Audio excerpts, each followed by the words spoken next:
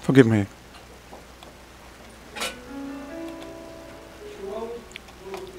We're going to read in John, New Testament.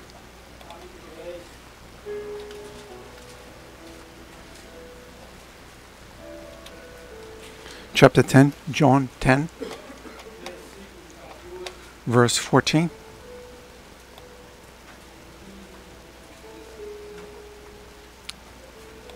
14, 15, and 16. John New Testament 10, 14, 15, and 16.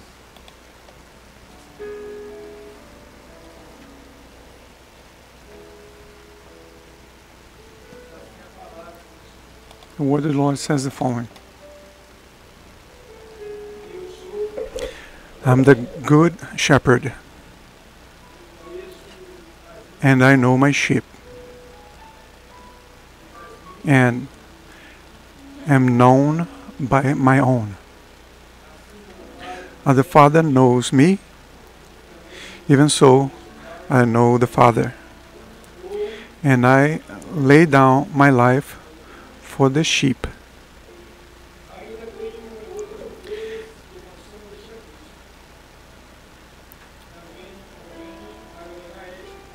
And other sheep I have which are not of this fold.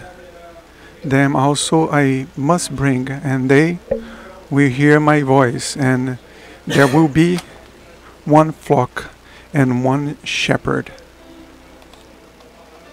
Lord, we pray that you bless your message and bless your people, your church, those that are here in this place, and whatever they are, that you may still bless them in the benefit of their lives. We pray in the holy name of the Lord Jesus. Amen. The church may be seated.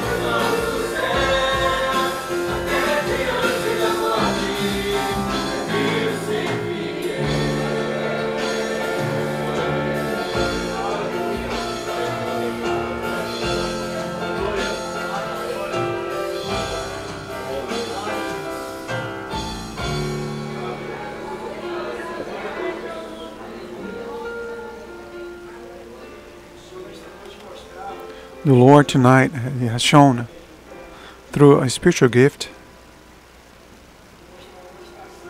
The Lord has shown a train station, a station where people wait for the passage of a train. There's a song, a children's song, that says, "On the express we travel to the land of light. Our passport, our ticket, or what gives us access to the Lord, to the entrance to the place is the Lord Jesus." And Jesus also says, "I desire to I want to give an opportunity for those who want to enter into this train." So the Lord is showing that He's giving tonight another opportunity to enter into this project of God, which is traveling towards eternity. And the Lord Jesus says that He is this door. He is this access.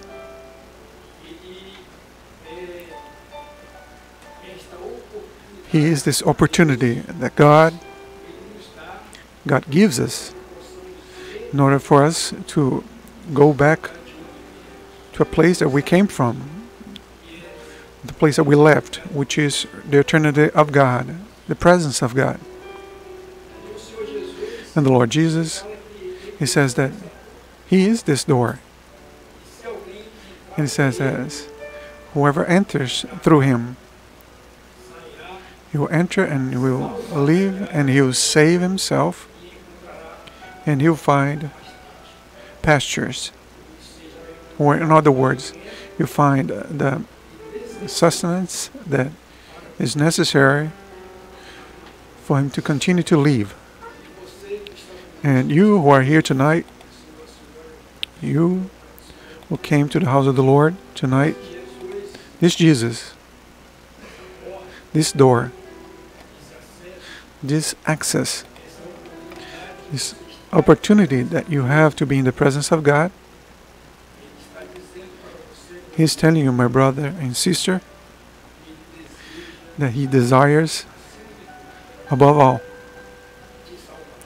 He desires to save you. On Psalm 23, it says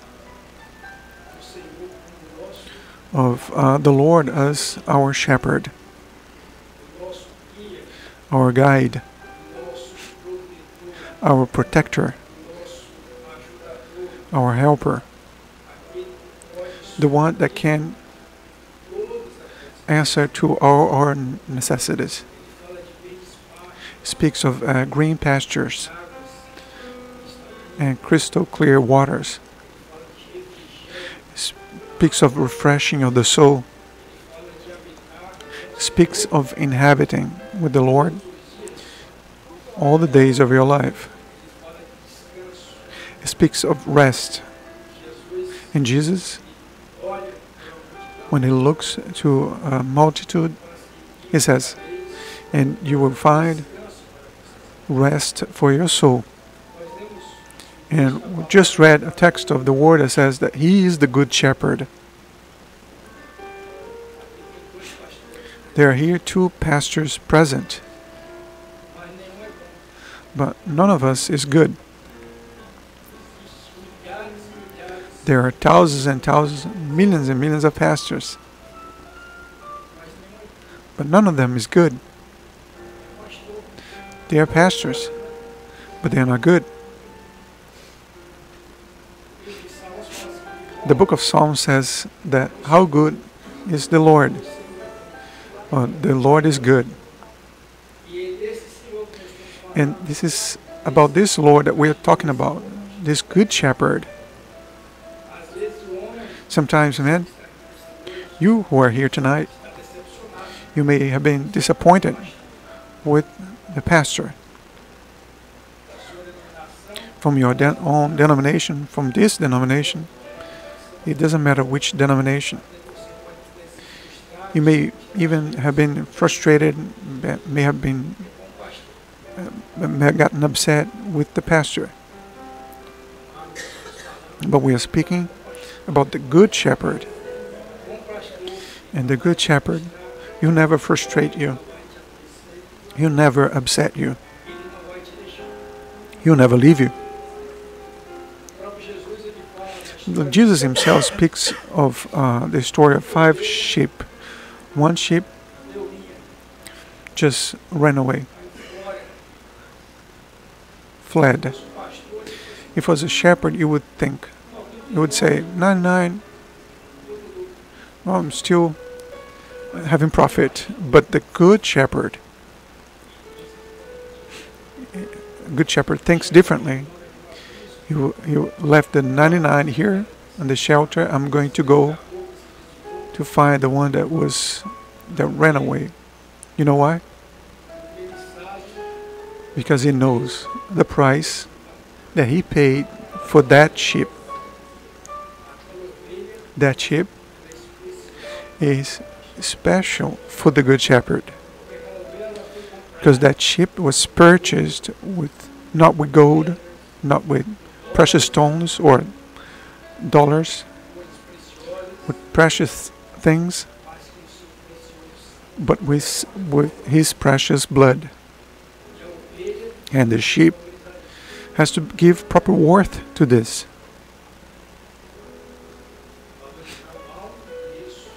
Give proper worth to the high price that this Good Shepherd paid for your life. And he said, I am Good Shepherd, and I know my sheep.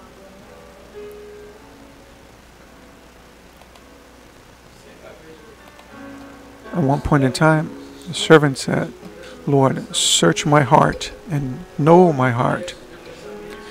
Search and test my thoughts and see if there is any bad way in me and guide me towards the right path.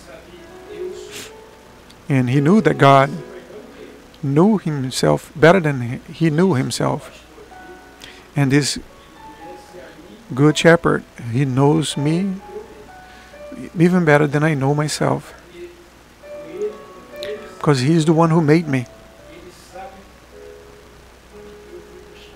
And he knows what is my constitution, my structure, my fragility, my problems, of my adversities, of my anguishes, of my pains, of my sins,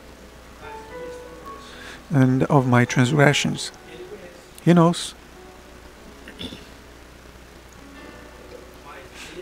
But he is the Good Shepherd.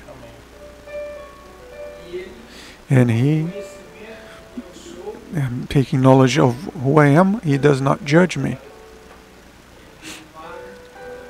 He gives me support, he loves me, and he protects me. This is the Good Shepherd, our Lord and Savior, Jesus Christ. I am the Good Shepherd, and I know my sheep. He knows each one of us who are here. And I say something, particularly with you, my sister. This Good Shepherd, he said something specifically to you tonight. I don't know who you are, but the Good Shepherd knows. And he asked that, so that before the message, song be sang here tonight, and the song was Harsh Cross. It was erected on a beautiful day. In the cross, he perished. Despised, he died, my Jesus, to give me forgiveness.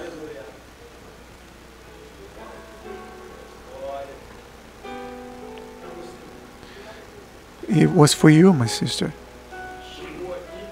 who came here thinking that the path is taking too long, and is thinking about giving up.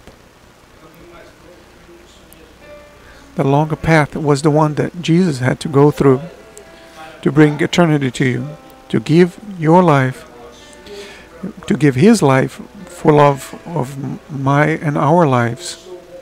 The Bible says, I'm the good shepherd, and I know my sheep. And what is interesting about all of it is that the sheep, and he speaks about this. He says,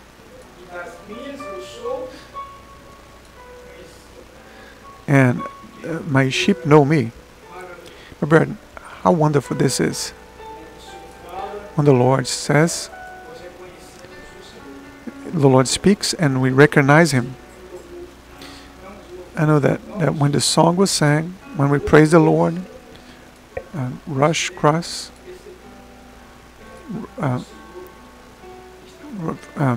you realize that was the Lord who was speaking with you. Because you are the sheep of the Lord. And He says, and I'm known by my sheep.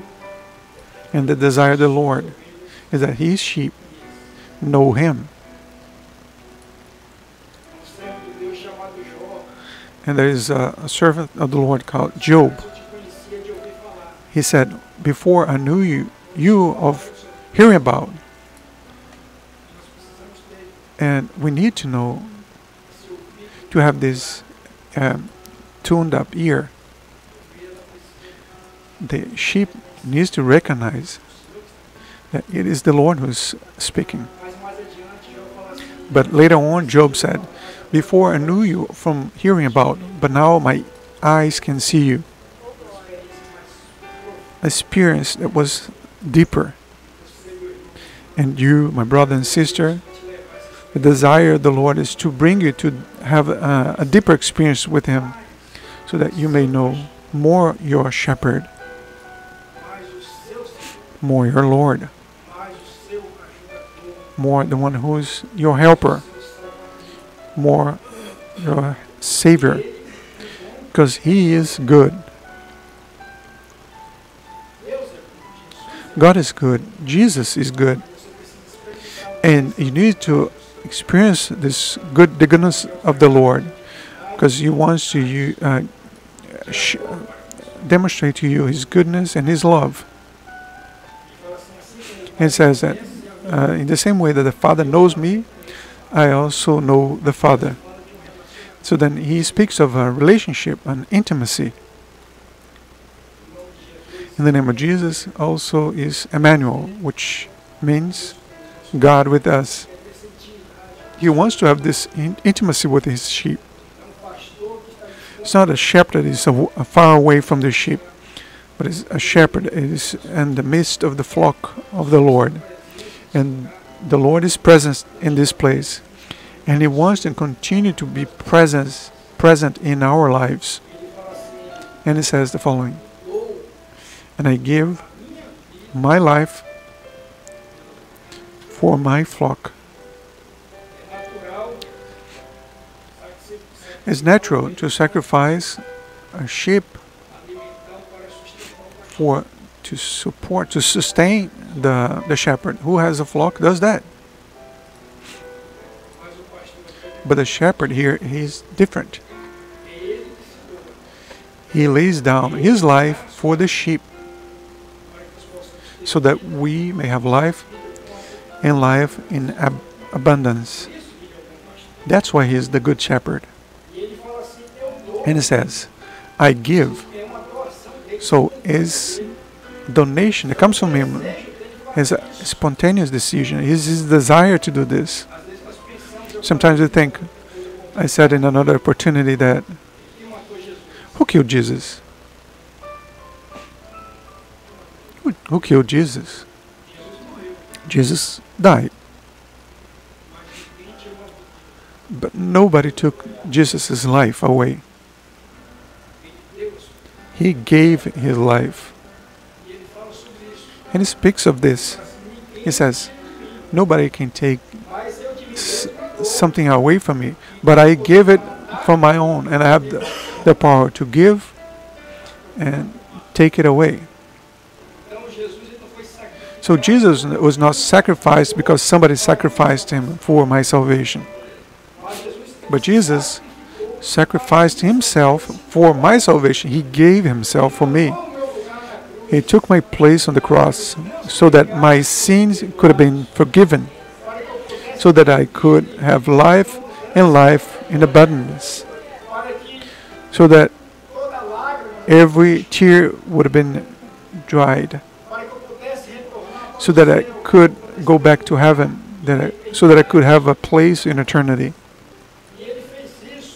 And he did this for you, for me, for each one of us, because this is the desire of the Good Shepherd. And he speaks about this.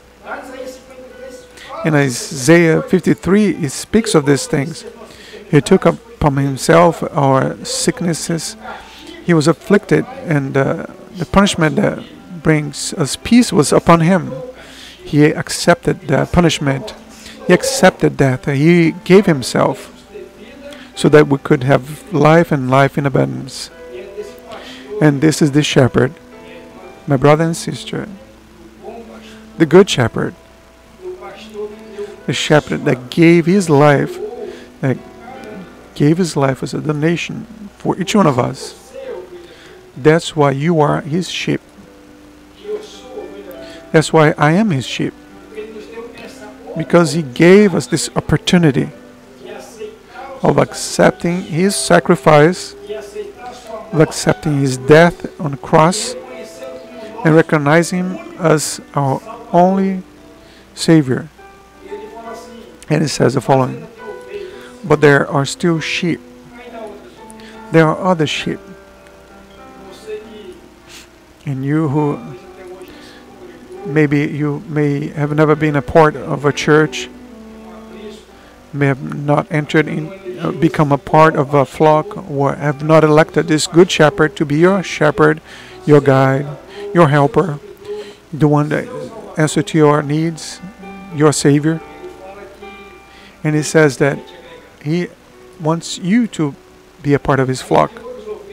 And there are also other sheep that are not from this flock. And also I desire to make them part of my flock, and they will hear my voice. And there is going to be only one flock and one shepherd. The desire of the Lord is to make you a part of this flock, to bring you to the presence of the Good Shepherd. Not into my presence or to a denomination, to a religion, but to bring you, my brother and sister, to guide you to the presence of the Good Shepherd, who is the Lord and Savior, Jesus Christ.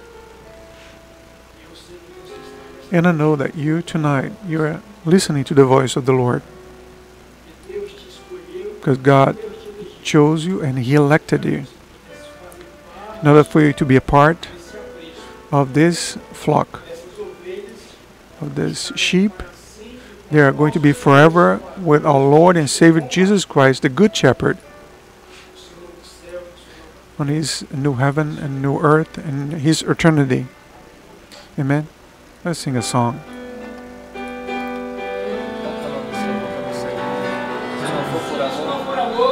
If this is not love, the ocean dried up. What is the number?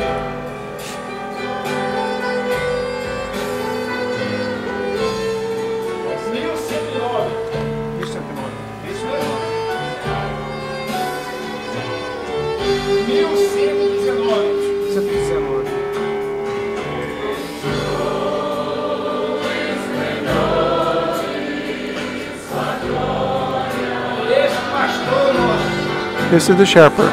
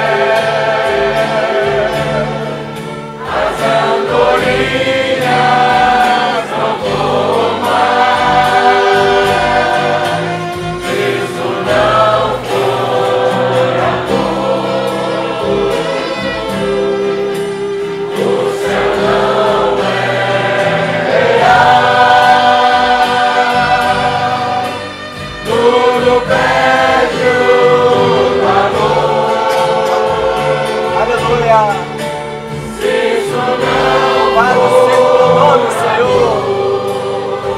Aleluia. Glória a Deus. Glory to God. Now we're going to have an adoration to our Good Shepherd, Jesus. Brother and sister can raise your voice. Glorify the name of the Lord.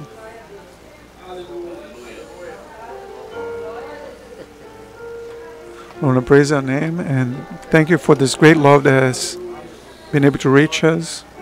I want to praise you, Lord, for your death in the cross. And today you are alive, waiting for us. We know that we are waiting for your arrival. Lord, we thank you for this word. Thank you for once again to bring to our mind that you are the Good Shepherd, the one who has taken care of us, that has guided us. Lord, may this word come to our hearts, toward our hearts, in a way that we may be completely transformed, and that we may have an understanding and recognize that only you are God, and there is no other God beside you. I want to praise you, Lord. I want to give you praise for this house, Lord, in which we can adore your name and being fed by your word, Lord. Thank you, Lord. In the name of Jesus. The church will stand up. Let us finish the service. Let us sing the chorus of the song.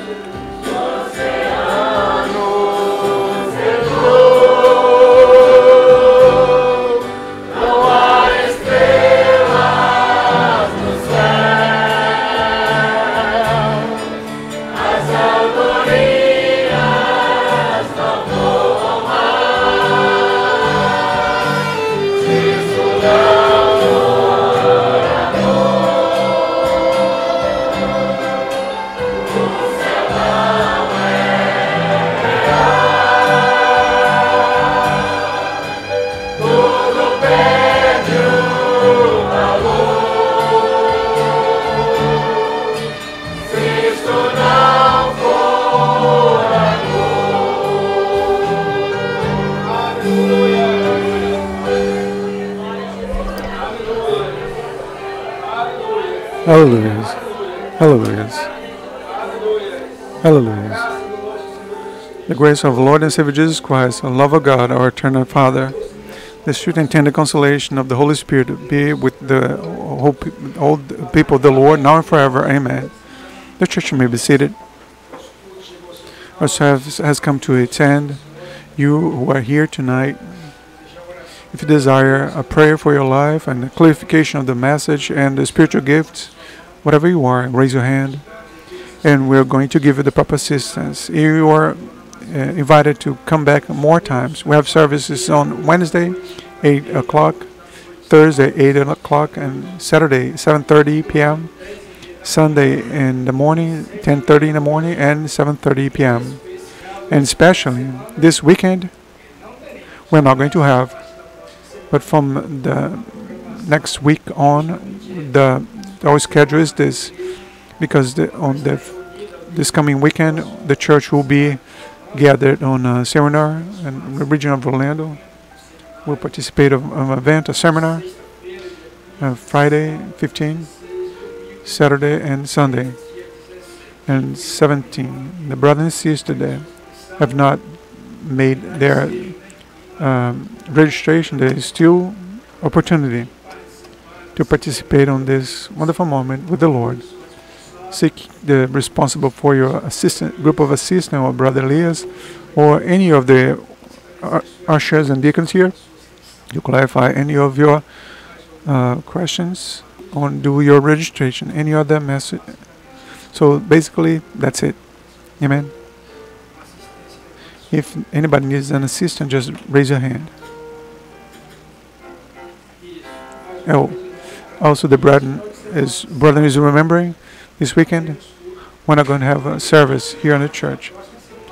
But the next week, we come back to our regular schedule.